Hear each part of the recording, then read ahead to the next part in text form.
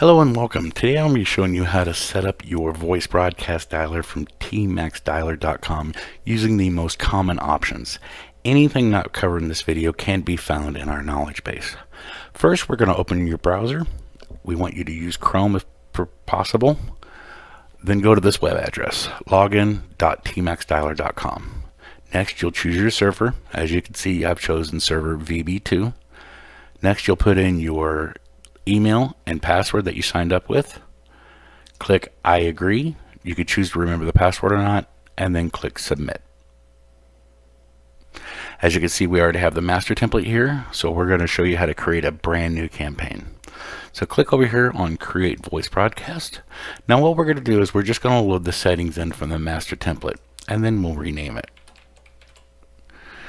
The caller ID, name and number.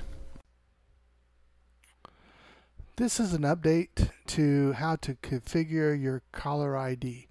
If you go into your campaign and you see there's no caller ID to select, we need to add a caller ID. So what you do is go to configure caller IDs, type in the phone number you want to configure, hit add. As you can see, it pops up and you have a 4-digit verification code. You'll click on the handset to call the phone number, which will call the phone number to the caller ID, type in the 4-digit verification code, and you will receive a verification check mark that your account or phone number is ready to be used. Once you have received this check mark, you can use your caller ID on your campaigns. And all you have to do is close this and create a new campaign, or go back to edit one and select that phone number in the list. This is what's going to show up on the caller ID when you call someone. You'll never call anybody before 8 a.m. or after 9 p.m. Their time. These are adjustable.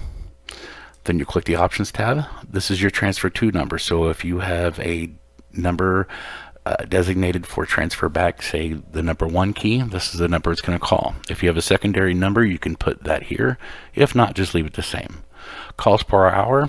Right now we have the dialer set to make 240 calls per hour. This is the absolute lowest the dialer will go, so we're going to leave that right there for right now. Answering machine detection detects whether or not it's an answering machine. Record transfers does exactly what it sounds like. It's going to record all the calls. Next we'll go to keys. As you can see, we set the transfer key up to 1. You could choose to have the do not call or DNC key, any key you would like down here on the dial pad. Once this is done, click create. Now you can see our new test campaign right here. Now we're going to load your CSV file. So you'll come over here to the green plus button. We want to add contacts by uploading a CSV file, so we'll click go. Next we'll click the blue load CSV file. Find where your file is located on your computer and click open.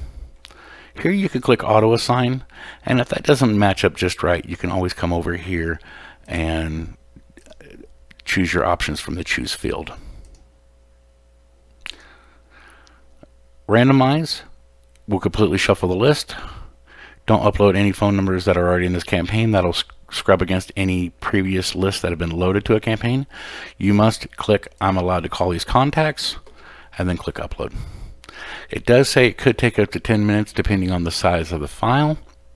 However, it doesn't take that long, and if you notice in the background, it's already generated a report for us, and you will also receive an email.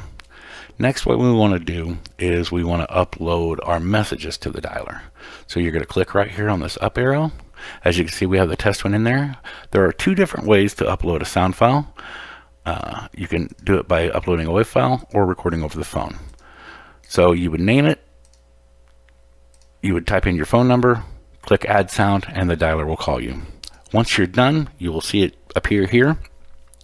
So if you want to set one as a voice broadcast, you would click that, or if you wanted to set it as a voicemail, you would click that. Once you're done, you would click copy sound files.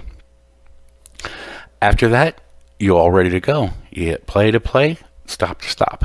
Again, if you have any questions about anything I did not cover, those can all be answered right here in the knowledge base. I hope this helps. Have a great day.